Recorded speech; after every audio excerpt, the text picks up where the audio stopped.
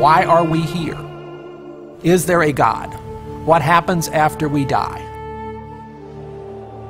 Who determined the laws? Where did the laws come from? Is there a lawgiver?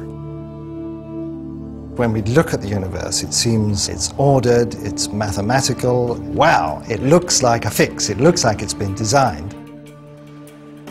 The concept of God is deeply embedded in the human psyche. We don't know what God is because he escapes all our categories. Unless you say how God works, saying that God exists doesn't explain anything. There's an irreducible mystery. But if you're religious, it doesn't remove the mystery.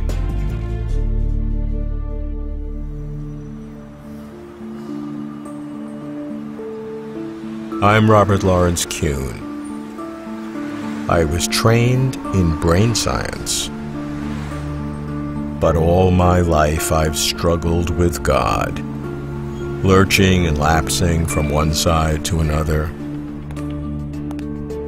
sometimes by design, often by default. Now I begin anew. Into God is my journey. Traveling across America and England to talk about God. Visiting more than 50 philosophers and scientists,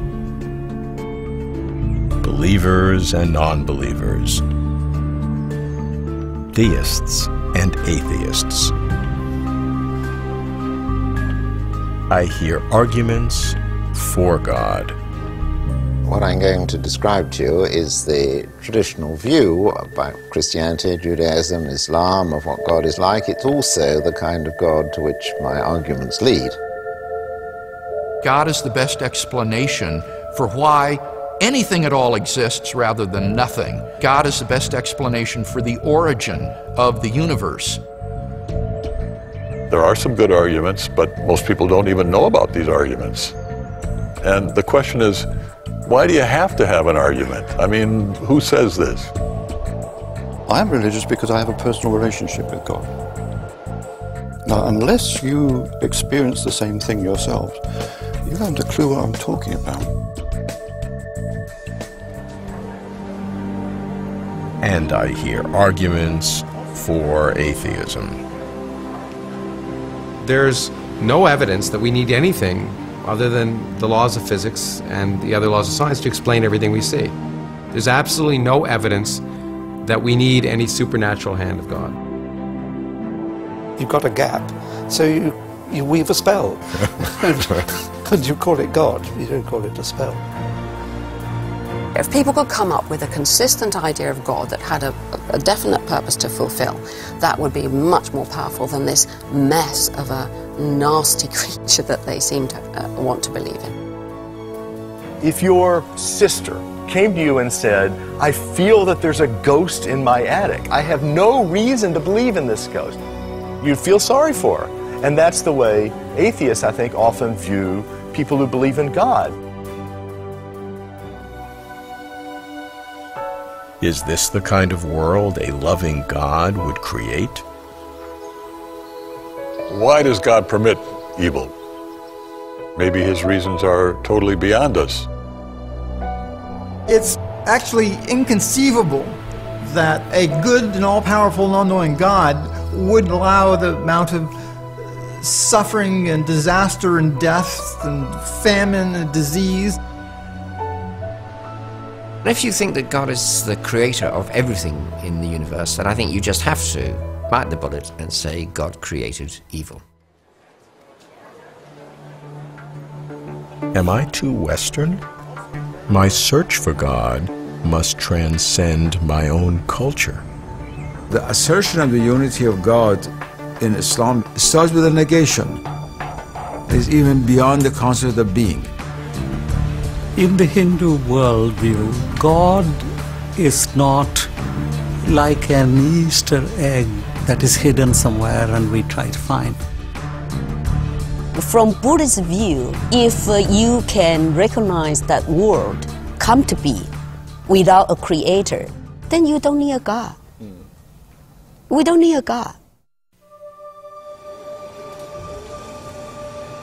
If I am to know God, or know there is no God, perhaps the universe shall be my teacher. The universe from the beginning is the kind of universe that one would expect from a creator who in fact sees the future of human beings as part of that universe. If God is truly good, then God would create as many different kinds of reality as God could. If I'm omnipotent, I can just conjure it all into being. There's nothing clever about doing that. But now imagine the universe as a self-generating, self-complexifying thing. That to me looks really deeply ingenious. That looks really clever. I think it's quite likely that the universe has some sort of a mental apparatus, which you can call God if you like. As we learn more and more about the universe, we do not discover that we are part of a cosmic drama in which we play a central role.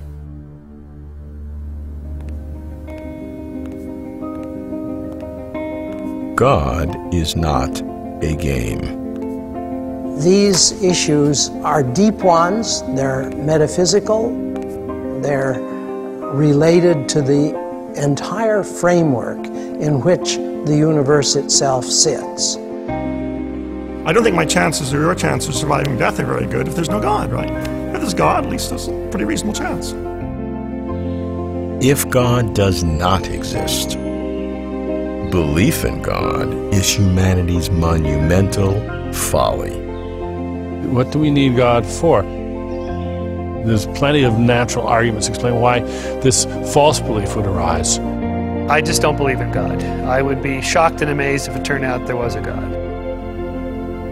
If God does exist, nothing can be more important. If there is a God, then that explains everything. That is the final terminus of the explanation of the universe and everything we are familiar with. Does God exist? Whatever, however you think, Into God will change it. Into God is the best thinking about God on planet Earth.